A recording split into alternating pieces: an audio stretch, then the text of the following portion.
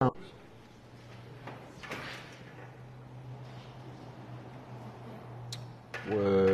of the Lord.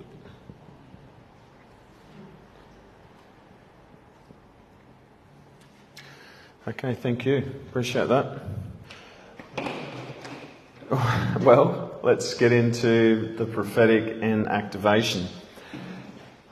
Thanks to the wisdom of my wife, I will start with the top section. And that is that we are, as the body, to desire the greatest gifts. So the greatest gifts is not for the individual. So a lot of people want gifting for all different kinds of reasons, but gifting is for the body.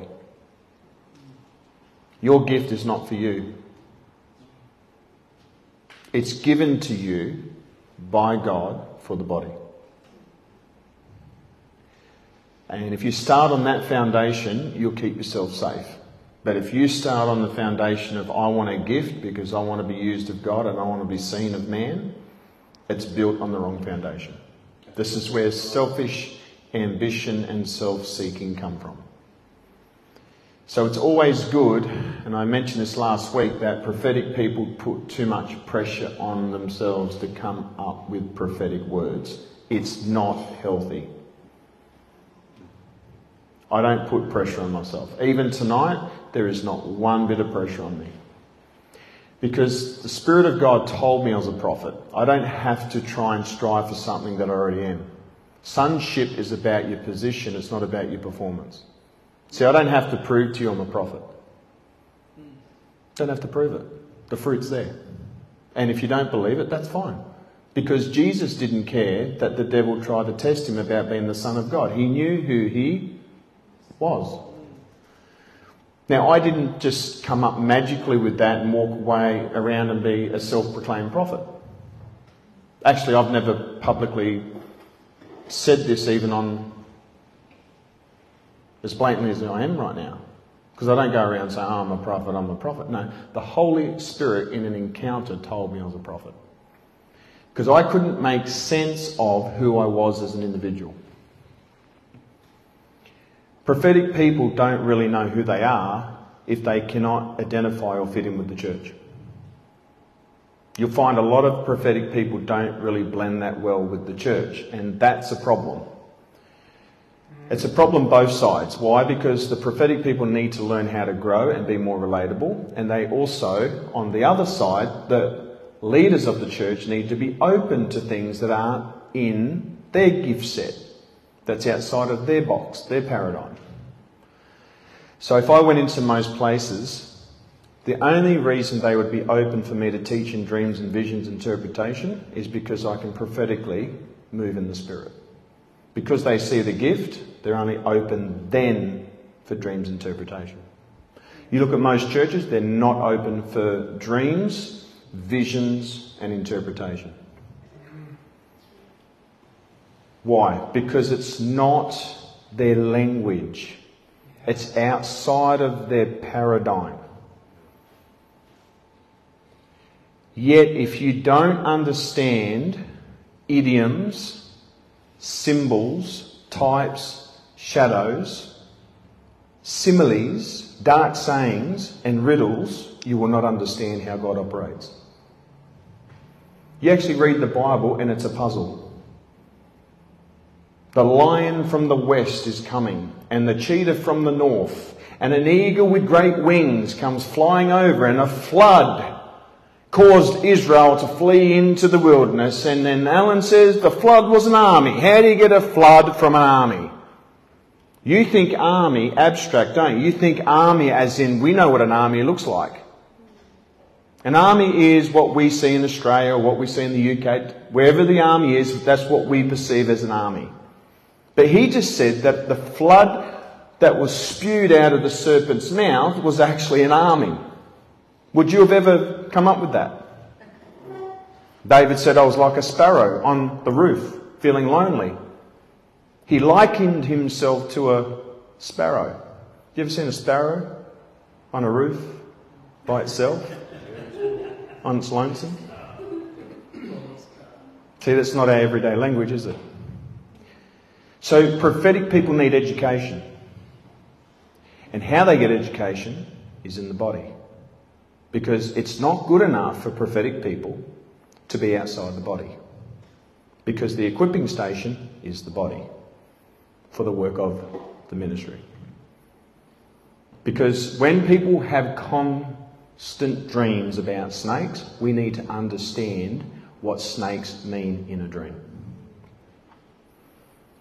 So we would say to you, what does a snake mean? Well, a snake is something that we could identify as the serpent in the garden. We know the serpent, right, was cunning, was crafty, was shrewd. Actually, more shrewd than any of the beasts of the field. We also see Jesus talk about be soft as doves and as shrewd as serpents. So we know that he's speaking about us in the language of how we are meant to be when it comes to the gospel. See, when we hear shrewd as a serpent, we think that's all about striking. It's not. It's about timing. It's all about timing. Wait until the Spirit falls. Wait until. It's all about timing.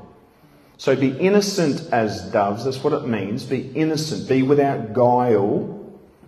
But be as shrewd. Be as wise as serpents. Wait for the timing when you are witnessing to people. Don't just preach down their throat. Imagine if people witness according to the power of the Holy Spirit and the moving of the Spirit. How much more effective would we be to see the power fall and touch people? Because it's the power of God unto salvation for everyone who believes, according to Romans chapter 1 verse 16.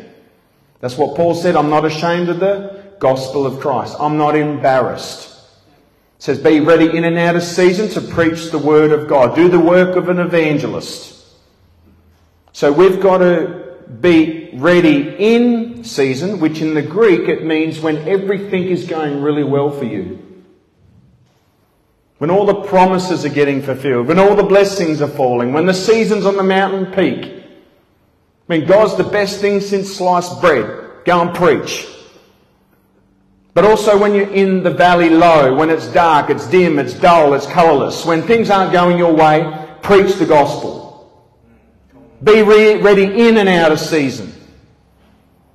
That's why they call it prophetic evangelism, because they get words of knowledge about body parts and certain issues in people's lives so they can witness the gospel to those people.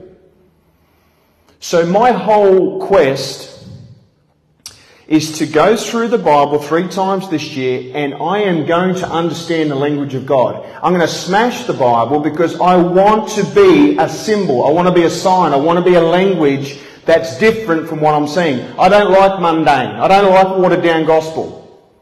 I want the kingdom gospel. I want to be an oracle. I want to be someone that hears the voice of God, but knows the actual God that I'm listening to. We've got one chance on this planet to seek the kingdom of God and His righteousness. And if, God forbid, I ain't waiting around for anyone else. If you don't want to be, that's fine, but I'm going to be. And if you want to be, let's go together and let's be ferocious for the kingdom of God. Because this is not a mamby-pamby, wishy-washy, yin-yang gospel. This is the only gospel that we've got until the end of the age. And I'm pretty pumped about that. And I tell you, the more you get into the Word, the more you want it. The more you get into the Spirit, the more you want it. And the more you think you know, the less you know. So God always keeps you humble. So just about when you think you've known it after 50-something years of ministry, God goes, to the killing tree, na-na-na, to the killing tree. Why the killing tree? Because you are going to start again afresh with humble pie. God's very good at giving you humble pie. So I say all that because the language has to be understood before the prophetic gift can actually be manifested and you can flow in it effectively. Why is that? For example, if I come up to Scott and say, Scott, I see this, I sense that, but I don't have an interpretation for what I'm seeing and sensing, he's left there confused because I say, oh, Scott, I see there's a snake around your life. What snake? What did it look like? What's it doing? Oh, I see this massive serpent tied around your neck. Okay, and what about if the person's already full of fear? What if they're already freaking out? What if they're already feeling demonised? Is that a prophetic word? That is not a prophetic word. That may be a discerning of spirits, and what I would suggest to you, if you see a snake around someone's spirit, your job is to intercede. It's not sitting there to tell someone they've got a snake around their neck. I have dreams about people quite often. I have dreams about situations that I can see. I know what's going to happen. Not all the time, but there's things that I know. And I don't talk to people about it. Why? Because I'm called to intercede. Prophetic people don't fully understand sometimes that their gift is not for them to go and prophesy over people and to know things about people. It is to intercede. The intercession gift ties very closely with the prophetic gifting. True prophetic people have intercession on their life. Why? Because they're not interested in just the gift. They want to know the person that gave them the gift. They want the heart of God. They don't want the heart of man. Now, I know I'm going a bit of a sidetrack, but we got there. So desire the greatest gifts. See, everything to do with your private life, if you want to grow prophetically, deal with your own crap first. Oh, I want to grow prophetically. Deal with your crap first. You will not grow prophetically until you deal with your own crap. Don't worry about anyone else. I start with Mark Johnston first. I don't start with anyone here. Because as long as I'm accountable to him and humbling my heart, because I tell you what, I keep getting humbled like you wouldn't believe, like constantly humbled. And it's so easy to blame other people. And God goes, it's time to deal with that. What are you doing? Why are you doing this? Why do I have to give up so much? Because you ask for much. Sometimes we don't take God seriously. When you say, God, I'm willing to give it all, he goes, really? So he just touches on a spot. And we get all, well, that area, I'd give us a bit of more time. And so he's okay with taking some area if you want to give it to him. And that's why people go around the mountain, because they don't really want to give it to him. They've got what they call a pretend agreement. They say yes with their head, but their heart's not ready for it. I said to God once, I said, man, I want an abundance of revelation. I want to see what Paul's saying. He goes, you're not ready. You wouldn't be able to handle it. That was humbling, wasn't it? Isn't that humbling? I want to have these abundance of revelation. He goes, you wouldn't be able to handle it. Where you're at in your character, you will not be able to handle the weight of revelation. If God's not giving you revelation at the level that you want it, it's because you're not ready. Because the amount of attack that's going to come against you because of the abundance of revelation, it actually says a messenger from Satan came and buffeted Paul. Because of the abundance of revelation. Prophetic people have the revelation gift on them. Now, I don't say a gift as in it's a gift, but it's the spirit of wisdom and revelation. Well, how does the spirit of revelation work for a prophetic person? I'll tell you how it works. You could be in a room and someone's talking and you have a bam moment. You have a whoa. It's like your heart is open. It's like the word comes alive. It's like the things of the Spirit come alive. So here's me. I'm at Bible college and I'm sitting there minding my own business. And as the man up the front was preaching the gospel, he was talking about God living in him, talking about the power of the Spirit. And as I could sense the tangible presence of God in the room, like a camera flash just went like this and flashed. And God peeled back my natural eyes and I seen in the spirit realm in an instant that Christ was in me. And that if I believed on him as the scriptures have said, then rivers of water will flow out of my belly. I got a revelation that Christ was in me. That came by revelation. And by the way, if you want to know God, it's not just by reading your Bible. It's actually by revelation. So instead of praying to God for all these things, how about you ask him for revelation? If you want to see God and know God, ask him for revelation and wisdom. That's the main prayer.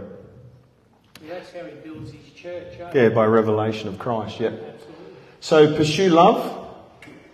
If you are desiring the prophetic gift, I would say to you that God's going to build it on the foundation of love. Unless you love people, don't be prophetic.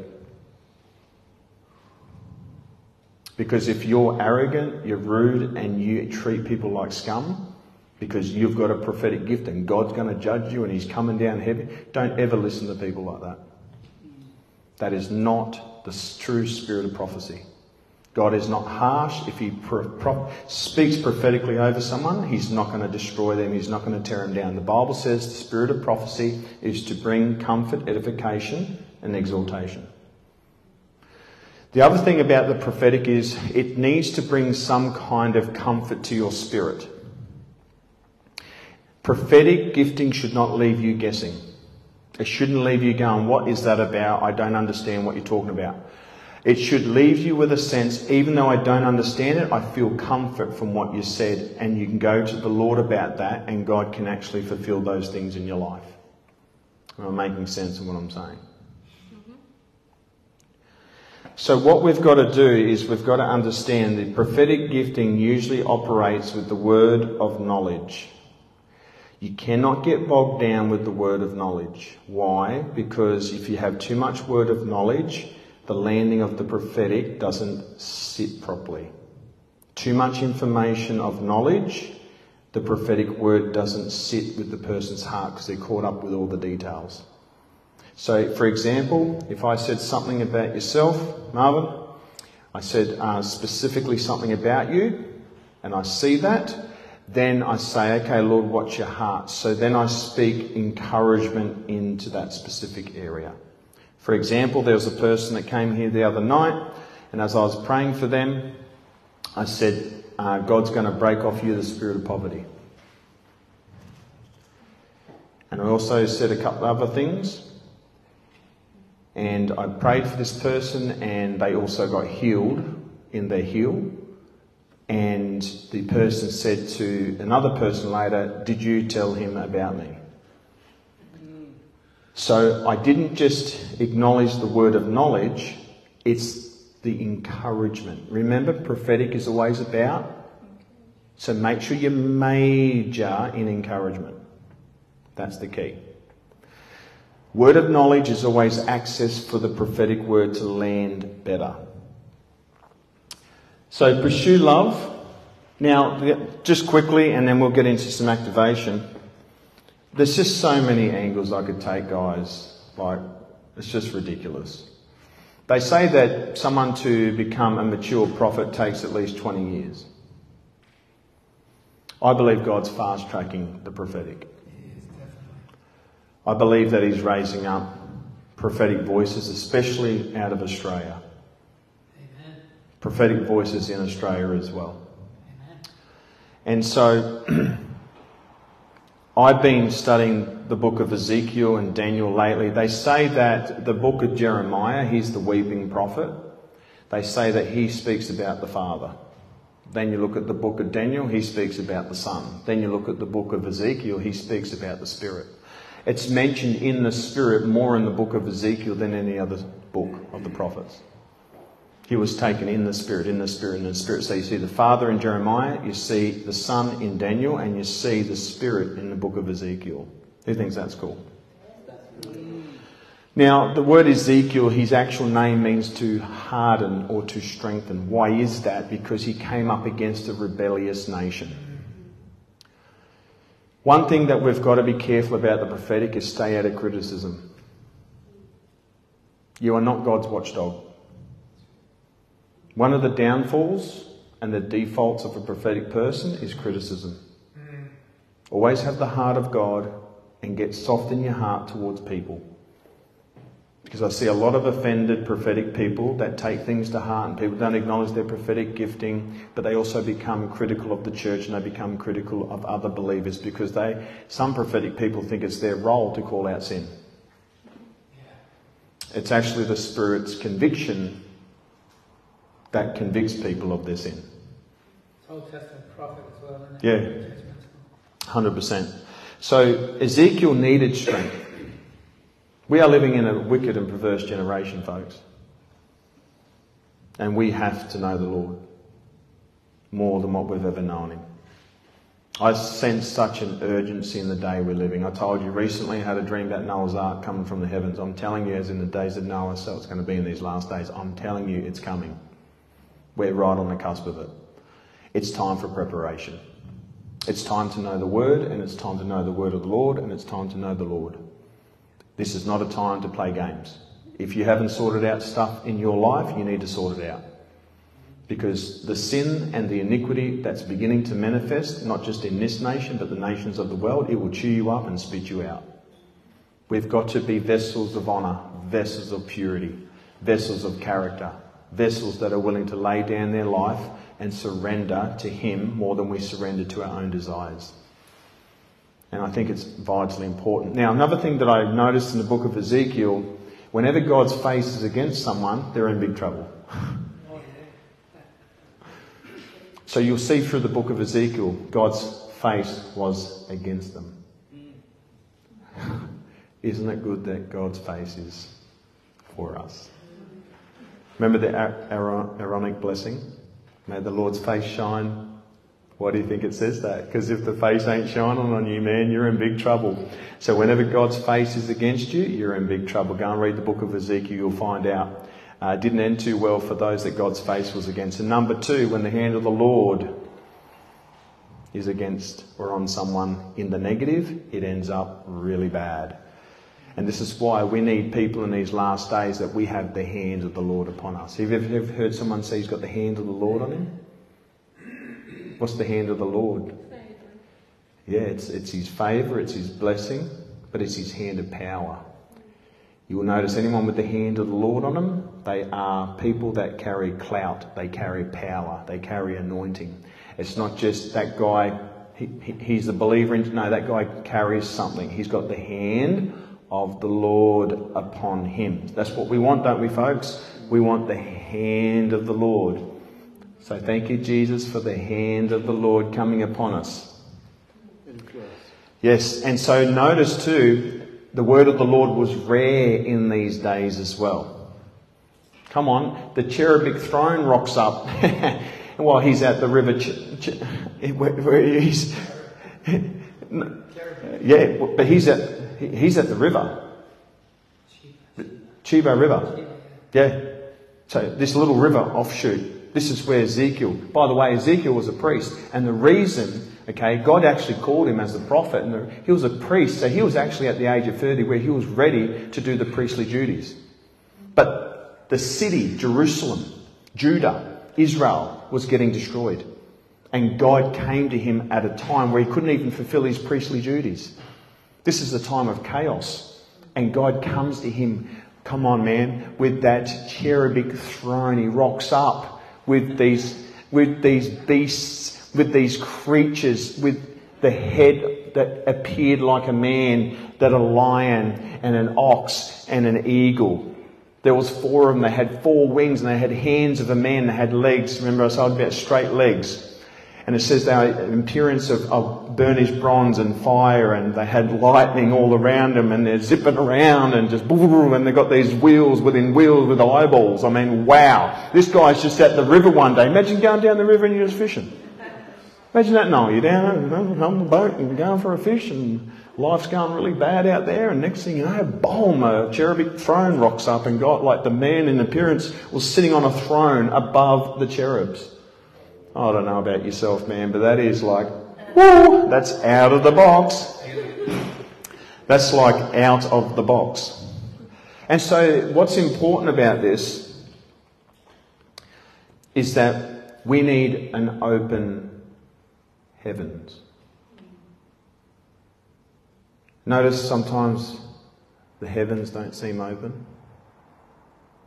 So for visions to come, we need an open heaven. Amen. We need this space where the heavens are open. We pray until he rends the heavens. We pray until the heavens crack open. We drill until we hit the oil. We do whatever it takes for an open heavens over us. And this is the wrestle. The wrestle is to see the heavens open. Because we want visions from the Lord, correct? We need the visions. And we also need the word of the Lord. We need to know what God's saying in these moments in our life. And it also says, "In the hand of the Lord comes upon you." Isn't it special? That you can actually go beyond the limitations of what a normal Christian looks like. Your concept of you can be completely rearranged when the heavens are open over you. This realm, like, we talk about these cherubic throne and these four-faced creatures and this man in appearance sitting on the throne. Do you know this is real? Because it sounds like it's out of a storybook, right? It sounds like some movie. This is actually a real throne. That's real as we speak. These are real creatures. I don't know about yourself, but I'm just so dying to see some flippant out there stuff. I don't know, it's because of all the acid I took. I seriously don't know, mate. I'd smoked a few pipes in my day and I'm like, I'm a bit out there. But do you know what's interesting? The creative part of my life was shut down as a kid. It was shut down. And God reawoke it. He woke it up by the Spirit. Do you know, I was very headstrong until the Spirit of wisdom and revelation started working on me. Do you know, when I fried myself on the ice, I fried myself so hard because I'm absolutely I'm just all or nothing. I'm just fry myself till my tongue's hanging out, my eyeballs are rolling, gaunt, I'm looking like an absolute mess. I fried myself because I said, if I ever come back to you, I want to know that there's nothing else but you. There's none of this, I might still dabble in this and do a bit of that. No, I said, I want to fry myself so if I ever come back to you, Jesus, I'm going to give you absolutely everything. So I thought there's only one way to do it. Just absolutely smash myself. So I'm that messed up, I have to rely on him completely.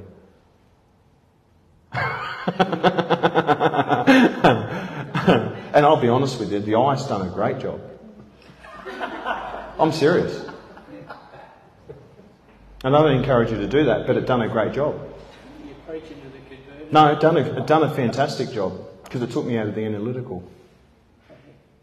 My brain's that fried, it just started getting creative and I'm like, I couldn't think strong like I used to think. I process now, I meditate. My wife will tell you, man, I walk around the house and she thinks I'm up in the clouds. It's like I love it. It's awesome because the meditation shift, see? Meditation has got to shift. Your meditation has to shift first. If you want to enter the spirit realm, your meditation has to shift completely. If all you're thinking about is what you do and who you know and what you have or what you don't have, your meditation's wrong. There is a meditation that is pleasing in the eyes of the Lord. You can be busy but still meditating on the right things. Isn't that cool? So, this is what Ezekiel was. He was a priest. He was a prophet. He was also a watchman. Who knows what a watchman is? Yeah? They stand on the wall. Yep. They see the enemy coming, the Yep. danger, and they call out, Yep. and they let people know of the danger Yep. that's coming. Very good. Yep. And if the watchman doesn't do his job, The enemy has power. the enemy does have power, but the blood is on their hands. Yeah, that's right. Ezekiel Also for a gate for the King of Glory. Yep. So the watchmen see, they watch, They protect, they guard. They tell people ahead of time what's going on, right? And if they don't warn the people, it says the blood's on their hands. See, in the name of offending people, prophetic people need to stand up and actually say things that may not be nice, prim and proper. Okay, it mightn't be lollipops and candy floss. This is not a cruise ship, this is an actual battleship. And we need to prepare. Remember Agabus the prophet? He warned Paul, didn't he? Do you remember he warned him? What did he warn him of? Imprisonment. Yep, he reenacted, didn't he? He grabbed the belt and said, the belt of this man, tied himself up. He's going to be tied up. Yep. And what else? He warned about a drought. So we see that that's the New Testament prophet, Agabus the prophet. Isn't it? Oh, Lord Jesus. And last, he was a shepherd. And by the way, do you know Ezekiel had to lay on his side for 390 days? Say that again. He had to lay on his side for 390 days. And I think 40 on the other side just to give Israel the message. It's called guerrilla theatre. It's reenacting a certain thing to get the message across. Because Israel was a harlot, it was a whore. It was whoring itself after other gods. They were steeped in idolatry. They were sleeping with other nations. And God had a massive problem with it. He divorced Israel over it. Because they were an unfaithful wife. God forbid that we're an unfaithful wife. Isn't it crazy how God spoke to Ezekiel and he also told him, get some human dung and cook your meal over it. And Ezekiel goes, oh Lord. And he goes, all right, we'll get some cow dung. Hey, God's a good negotiator. Cool. So, a few more thoughts and then we'll get into it, right? I want to say something that I think it's vitally important. You know when Jesus said, if you don't lose your life, you will not gain your life? Do you remember he said that verse? So I used to think, well, lose my life, that means I just lose my entire life. I just give it all up, right? And I realised something, that when you investigate the Greek there, the word life is actually speaking of your soul. See, life is in your spirit. But he's talking about the soul life being the self life. Unless you lose that life, you're not going to enter true life. So I believe the biggest hindrance to a prophetic anointing, now I'm not talking about a prophetic gift, I'm talking about a prophetic anointing, is when you live in the soul realm. You live in the analytical. You live in the logic, the reason, the rationale. You live in self-will. So you don't mind prophesying, but as soon as God tells you something you don't want to listen, that's the soul. God wants your soul dealt with.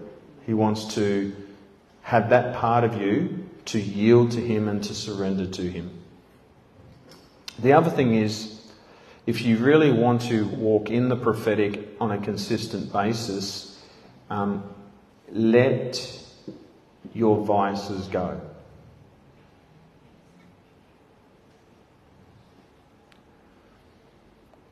If you've got sex addiction, you need to deal with it.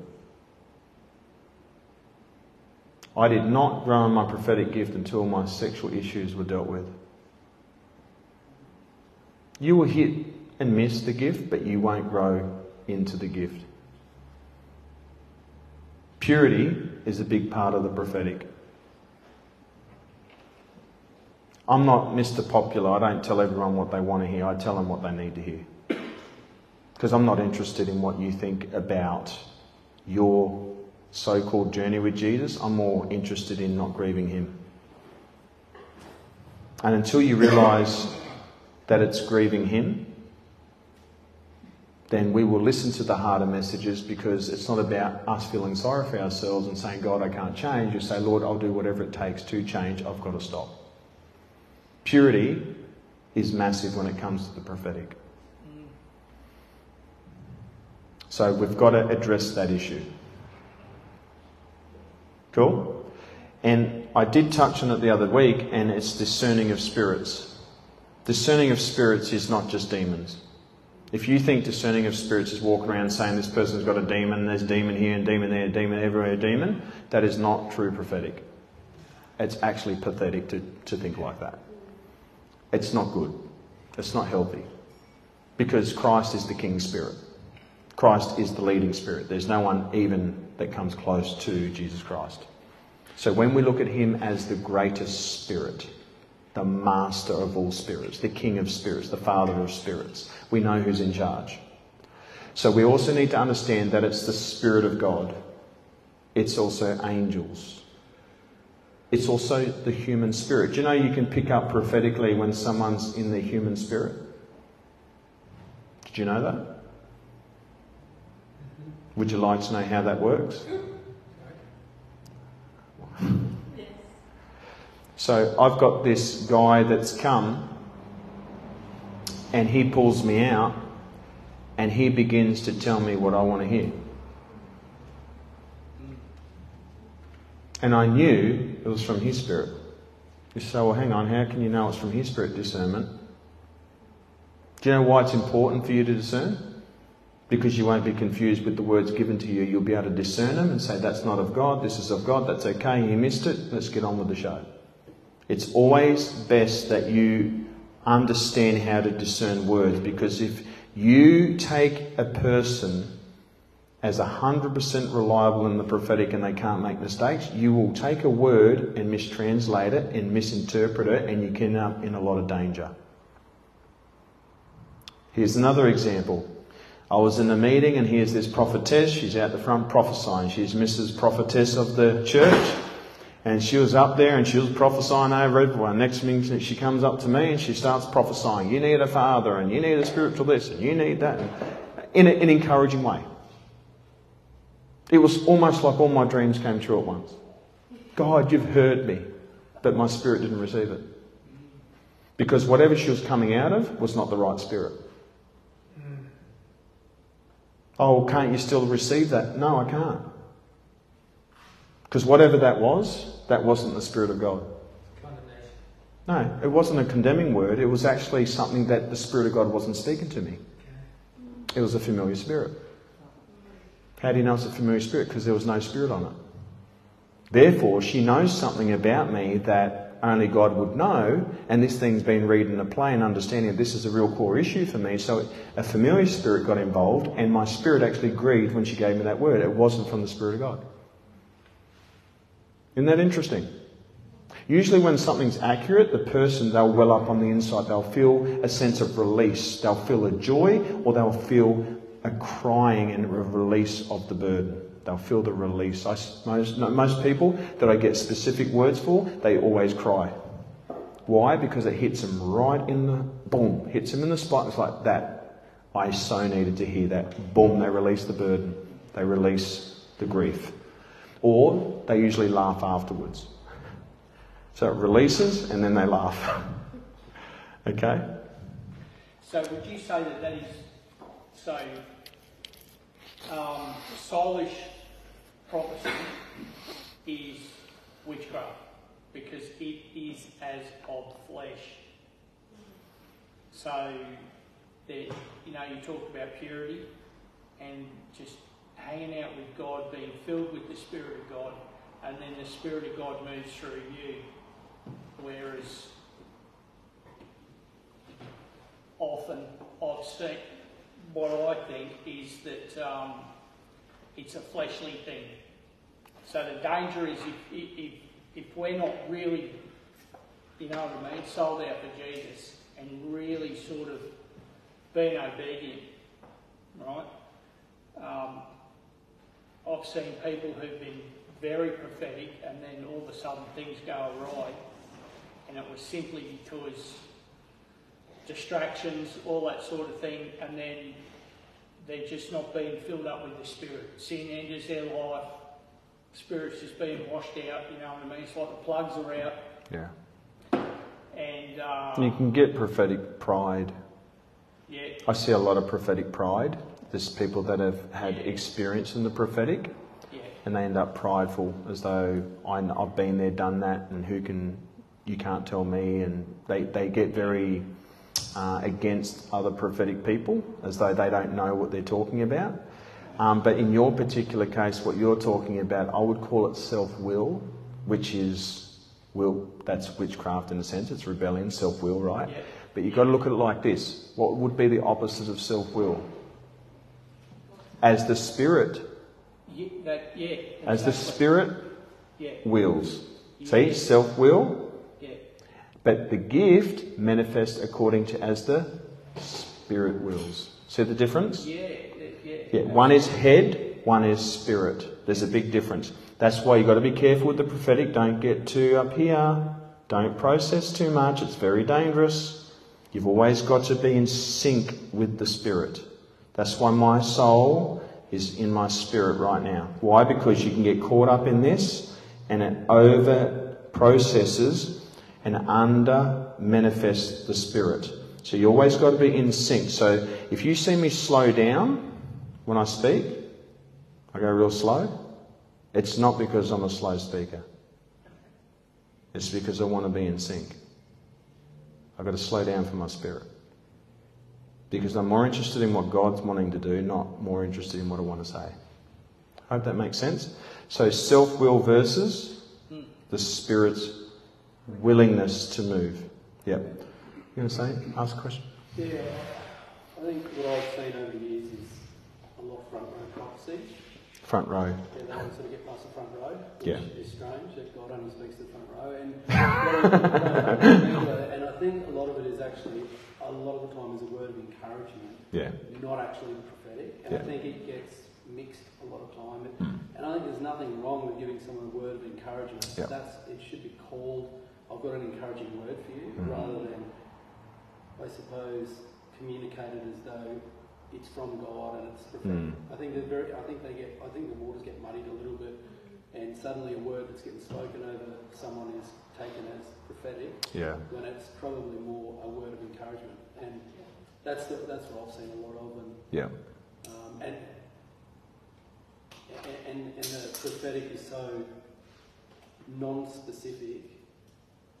Yeah, because that's safe. Yeah, that's safe. You know what I mean? So it's sort of more of a word of encouragement. Yep. But I don't know. And I think that's the basic level of the prophetic, is the word of encouragement. Yeah. But this is why I've got a problem with people that prophesy in public settings, because if it doesn't minister to the Spirit, so you're a spirit, Brett. You're a spirit, you're a spirit, you're a spirit, right? If it doesn't minister to their spirit, it's not true prophetic. Yeah. It's a lot of abstract language, right? It's out there and it's, I see this and I see that, but where's the witness? See, it's easy for me to say, I sense this and I see that, but when it comes to personal prophetic, I can be put on the spot and just go there, boom. Say, right, Lord, I'm going to prophesy in faith because the gift that's on me. See the difference? Where some people, if they just do the abstract, they're safe, because who's going to question? It sounds good, it sounds spiritual, it sounds great, and oh wow, God's got angels here. I mean, it's all fluffy.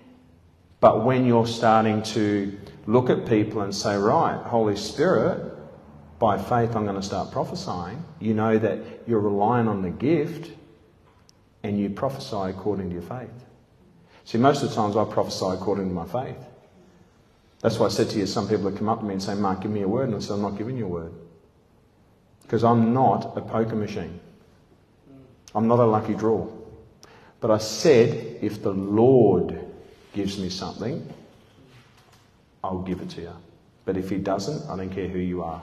I'm not going to produce something from me if it's not manifesting from the Lord. Yeah. So who... Yep. Derek Prince, we've discussed this before. Derek Prince said, when you prophesy over someone, have a word for them, you say what you have. Don't extrapolate. Don't add to it. Very good. Don't feel like you have to... Explain yourself. Yeah, it's literally, if it's a sentence, 5 words, that's all you do. Don't try and add to it. Very good. Just exactly what you keep it simple. And sometimes some things are extended, but that's in rare cases. right? It could be a prophetic word about your destiny. It could be concerning the future and how God's working that process. You can ask them. Yeah, I was going to ask the difference between prophesying and just knowing that something is going to happen. Is that like... Well, that's the word of knowledge. Yeah. Word of knowledge is having supernatural facts about something. And if it's a warning, that is word of knowledge to the sense? If it's a warning, yeah. It's more, okay, when you say you get a warning but you don't know what's going to happen? No, like I knew it was going to happen and it happened. Okay, well that's a word of knowledge. Which word of knowledge is really cool because they give you supernatural facts. Inner knowing. See the inner knowing? See, someone can talk to me up here and something in here is not registering. That's why we've got to be trained in spirit, not soul. Every conversation I'm in, I'm always sensitive to the spirit.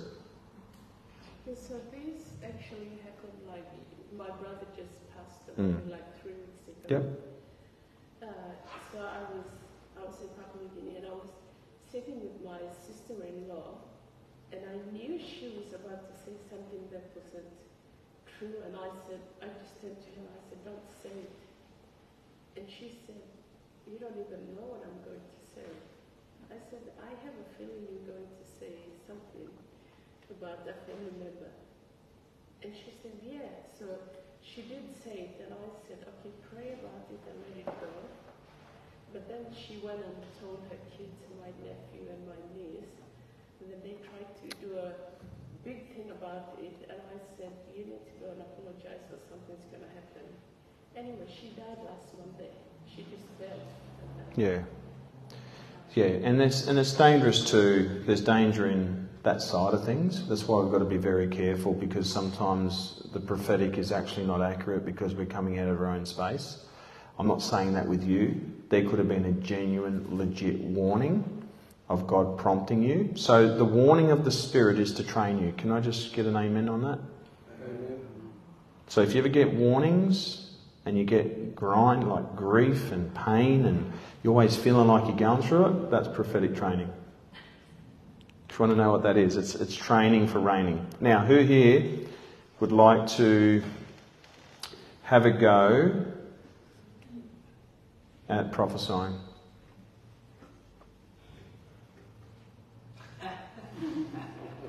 And you're in a safe place. Lord, I thank you for the anointing here. I thank you that you're the prophet. I thank you that your presence is here. And I thank you that you want to speak to people. There's no point talking about this unless people are stepping into it. Whew. Thank you for that anointing, Lord. I'm sensing it right now. Thank you, Jesus.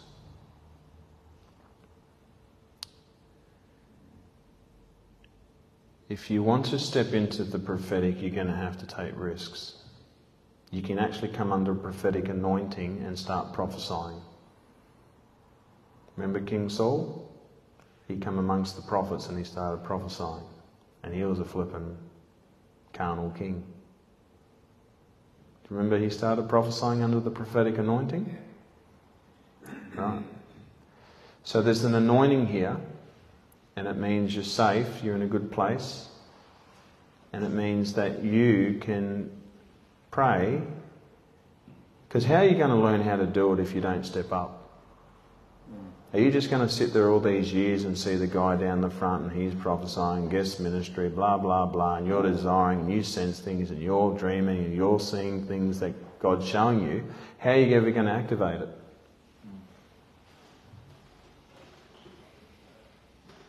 Come on. Oh, come on. Someone new. Someone take a bold step. Come up the front. Because why am I doing it like this? Last time we've done it in a circle. But I'm going to get you to come up the front and I want you to look at people and ask the Lord. Because when you're up the front and you're ministering, you're looking at a whole plethora of different reactions and you're looking at different attitudes and you're looking at people's heart stuff and that's why public ministry is not always easy. But I couldn't think of anything better if you want to step into the prophetic. I couldn't think of anything better being under pressure and learning how to listen to God. What, he wanted it all nice, cute and fluffy all the time? I'd jump all over it. So I'm waiting. I'm in no rush. And if you've got a real desire there, you don't have to be on the camera. I just want you to come up and I want you to pray and ask the Holy Spirit. No, don't stop it. No. Brandarepe, bati latuka kalatikalaba. Thank you, Lord. The prophetic is brewing. Shakala baba, the anointing's falling. Brandekele baba, times of refreshing for you, Mel. Bam, right now, in Jesus' name. Bashiketekatekatakataka. Brandeshtete. Just close your eyes, Mel. Father, I thank you, and then just put your arms up. Just say, Lord Jesus, I receive a fresh touch of your presence, of your anointing. Right now. Holy Spirit, thank you for falling upon Mel. Thank you for the touch of heaven. In the precious name of Jesus, that the glory of your presence is manifesting upon her life. Thank you, Lord Jesus. Thank you, Lord, for every physical part of her life under the hand of the Lord. The power of God comes upon her physically. Thank you that her flesh is touched with the power of your Spirit. Touched with the almighty hand of God upon her. Fire coming down upon her body. Thank you, Jesus. Thank you that you're reviving her flesh. You're reviving her body. Thank you, Lord. All the tension is leaving in the mighty name of Jesus. Says that fire coming down, guys? In Jesus' name. Fire upon you, Mel. Fire of God upon you, Mel. Power of God upon you. Healing you in Jesus' name. In Jesus' name. Healing virtue going through your body. In Jesus' name. Whew. Getting heavy. Thank you, Jesus. Whew. Fire. In the mighty name of Jesus. In the mighty name of Jesus. Thank you for that fire, that healing virtue going through her life in Jesus' name. Yep. Branda ripatashta kipakatashta kata baratashta kapa baratashta. Brata shata kata. Times of refreshing coming from the presence of the Lord upon your life, Mel. Brando ripapa ripipa ripipa ripipa parapapa. Basata rapapa ripipitishte. Whew, man. Getting heavy in here, man. You feel that, Mel? Hallelujah. Put your hand over your head. Just say, thank you, Jesus, for anointing my head with oil. My mind is receiving the oil. And my spirit is overflowing. In Jesus' name. Ooh, yada baba.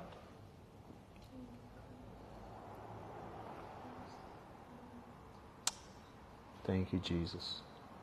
So who's coming?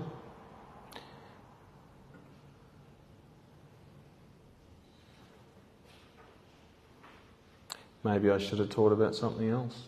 So, Mark, what happens if it's not towards a specific person, but you see... No, just come up. Yeah, come. Then, if you have to pray in the Spirit a bit, that's fine. What I want you to do is first stand next to me, please. And I want you to feel, just close your eyes. I want you to get into the anointing. Why? Because I want to get her out of her soul. I want her to get a touch of this anointing. Why is that important? Because I'm the one ministering, aren't I? Correct? Therefore, she's come under what's on my life. Can you feel that, Maggie? That's a bit of fire.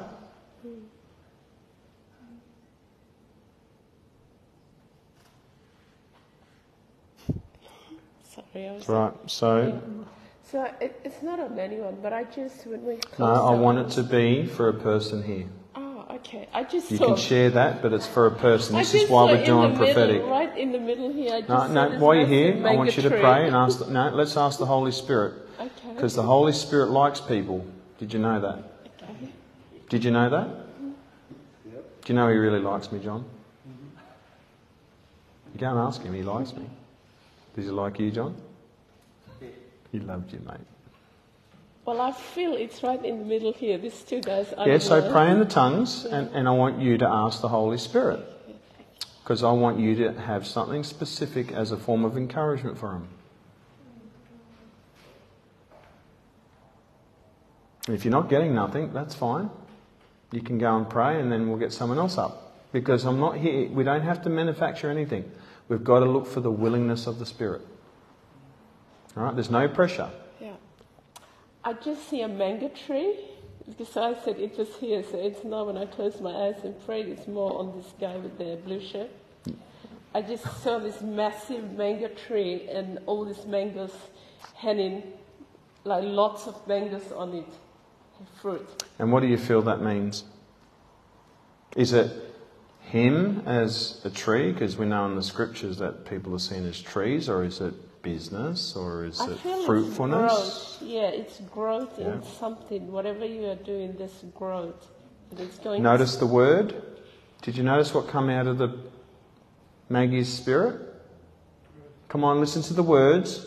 It's something you're doing. Notice that come out of her spirit? Workplace or mango. Man-go. So, Yeah, I just feel growth, growing. Whatever you are doing, it's going to grow. Because I saw hallelujah. lots of mangoes, just that whole tree, massive tree, mangoes hanging everywhere. Wow. Yeah. So, Productive. what's your response to that?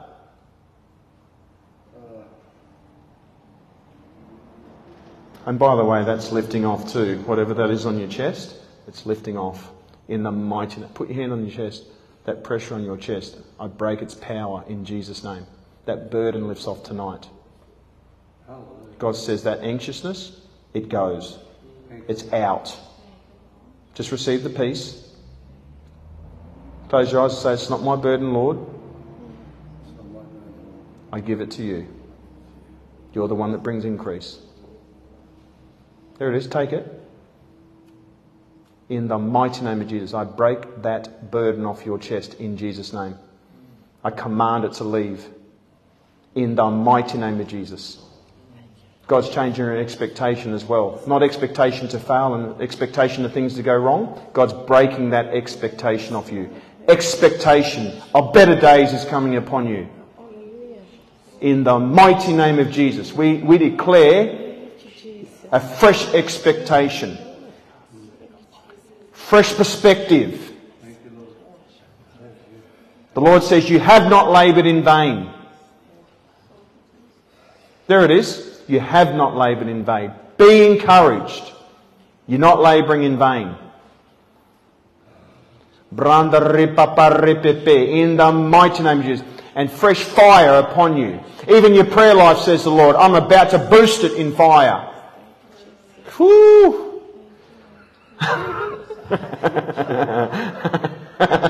Oh yeah. Yeah. Merry heart does like medicine, doesn't it? So take your medicine. Times of refreshing coming upon you. All that weight's gone, right? Bam, broken in Jesus' name.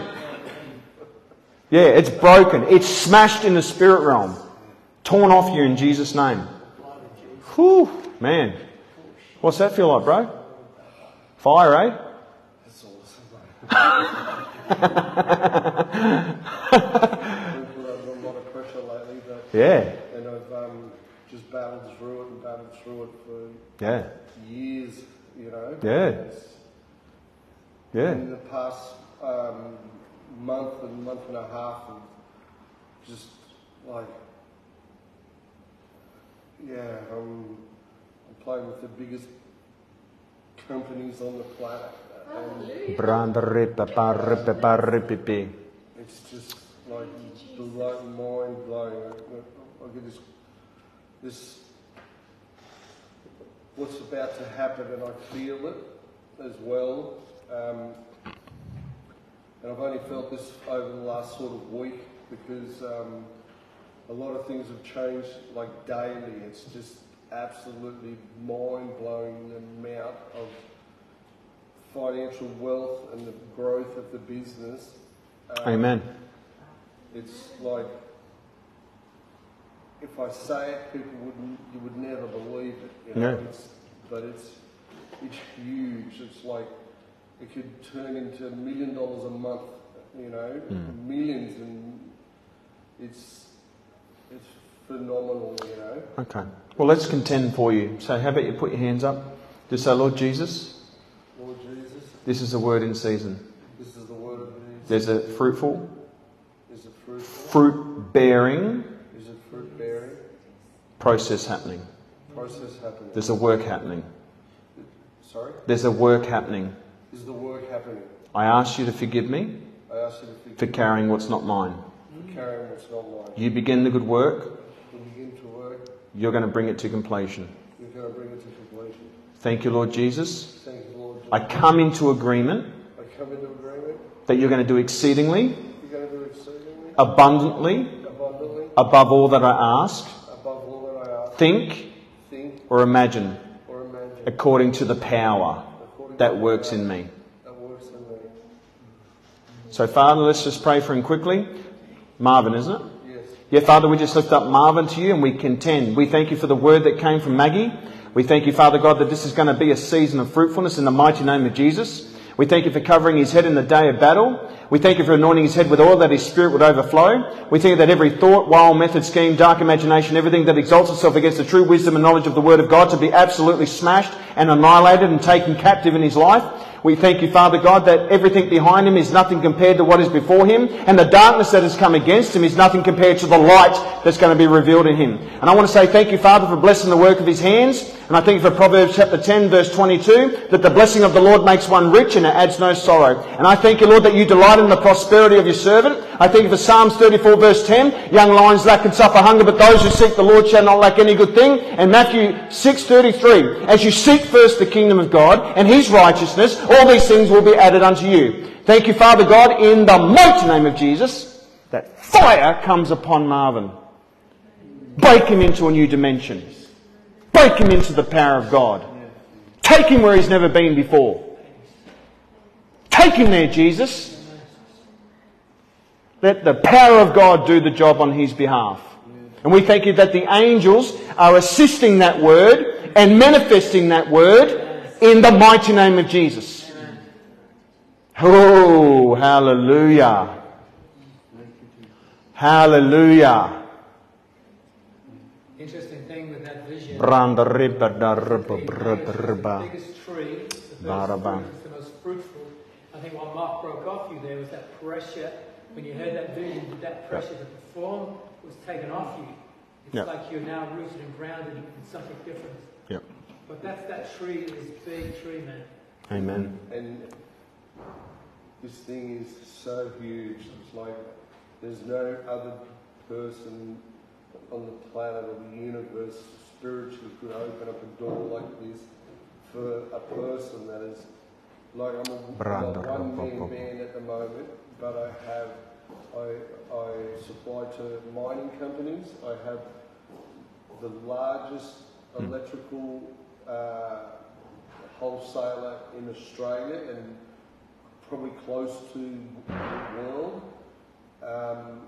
And I'm just about, and I feel very, very confident of closing a deal now with Energy Queensland for a 5-year contract. All right. Well, let's come into agreement. Father, we thank you that you didn't bring him this far for him to sink. You didn't bring him this far to chuck him in the water and not teach him how to swim.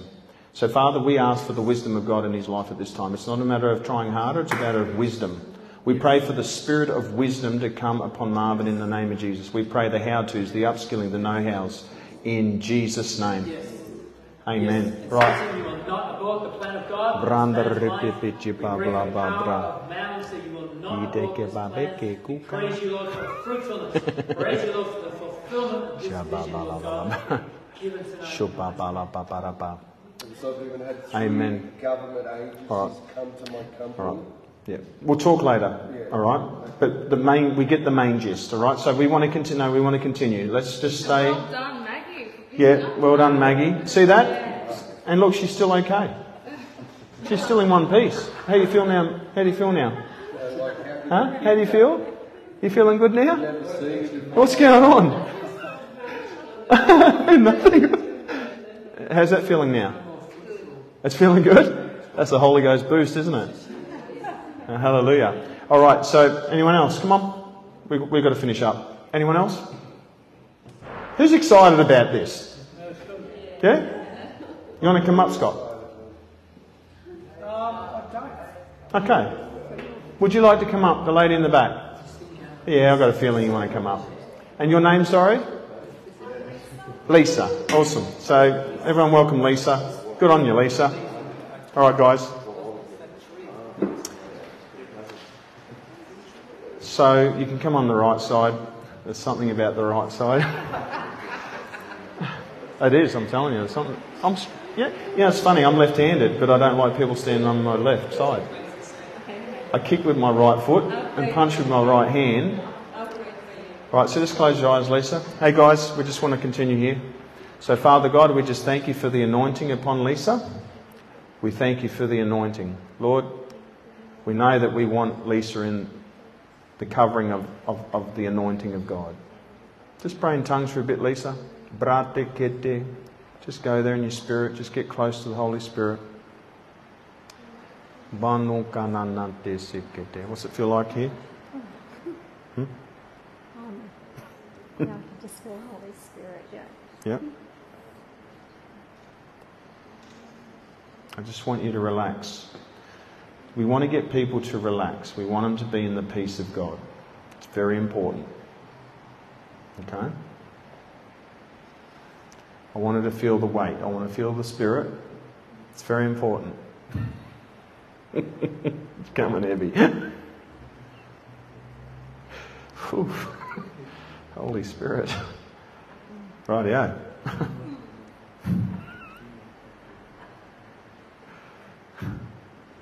It's strong up here, man, I'm telling you. It's strong. See, this is where we want to walk in dimension, don't we? Yeah? It's not about your physical weight, it's about the spiritual weight. And it's also about the weight, isn't it? It's waiting on the Lord, isn't it?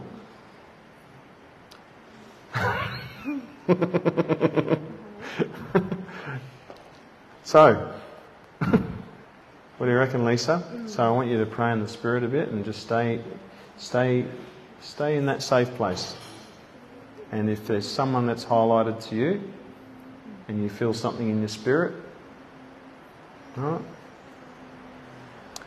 Brando robobodoso bishikepati kepeka papa bikalama sikete baba.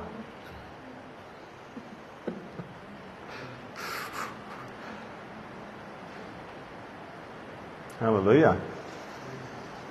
When you're ready, Lisa. It's funny, I had a fruit tree as well. Yeah, who's got the fruit tree this time? This is man down the back in the black shirt. Oh, the man down the black. Down the black. Man down the black. That's Niall. Give it a microphone. Yes, sir. Yeah, I saw an orange tree, and I felt that was reflective of a real zest for life. And also, orange I know often is used in conjunction with perseverance on the positive side, and I just felt orange, that's that, right. God was really saying that you have a real spirit of perseverance. Come on. And Wow. Well, that's good, isn't it? persevering spirit. Yeah, persevering spirit. He's an orange tree. You have orange trees too, don't you? I do. Would you like oranges? Well, that's wonderful. Do you want another go? Here, we might as well have more goes. There's no point giving up on that one. Ask the Holy Spirit for more. Same person. No, just anyone. Might as well stay in the flow.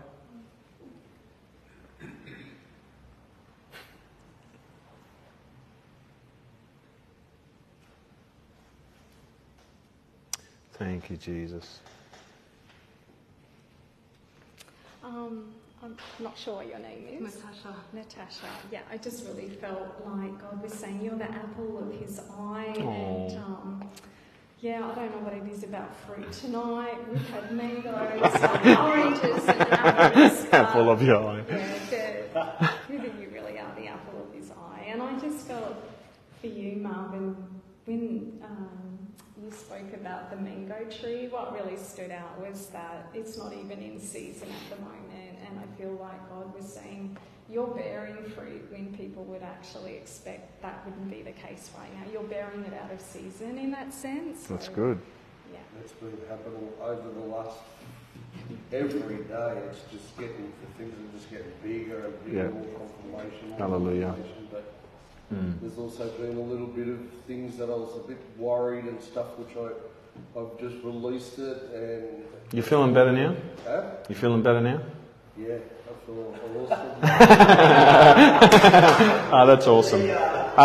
Natasha, you're the apple. She loves apples.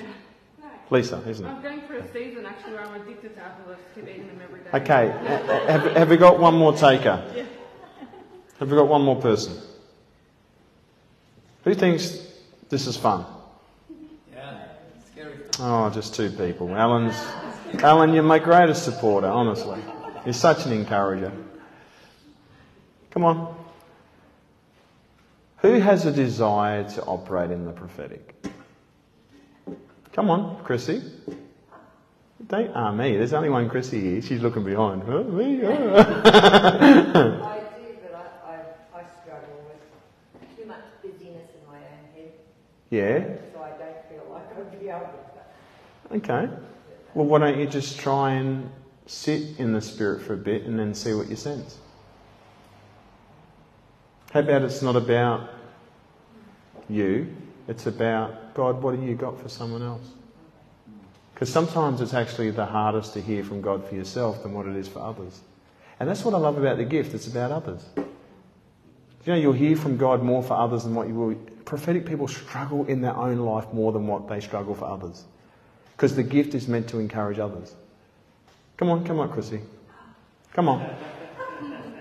And then we'll pray and we're done for the night.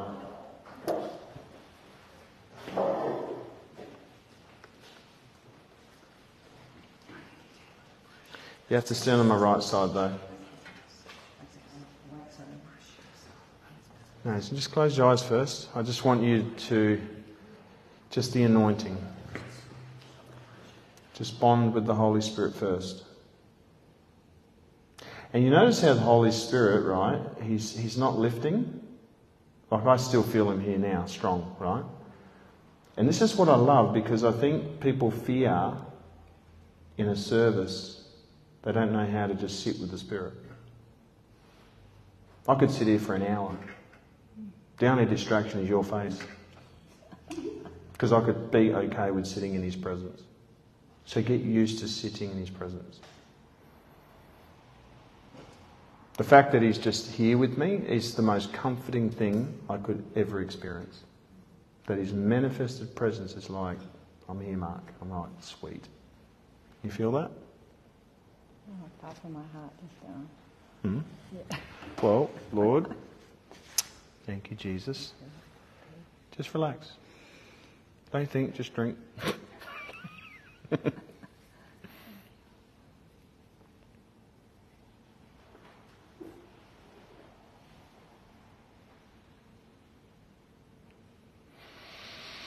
And you know what? As I close my eyes and you receive from the Spirit, you watch the Spirit will keep pouring out. You know, the Spirit knows your willingness to receive. Do you know why the Spirit's not pouring out in most meetings? Because they're not willing to receive. They're interested more in running something instead of letting Him manifest. You watch this, close your eyes and just breathe, and you'll sense His presence.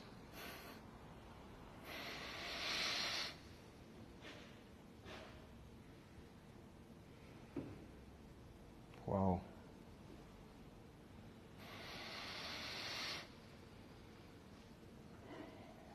You can finish that now, Natasha. Oh, man, it's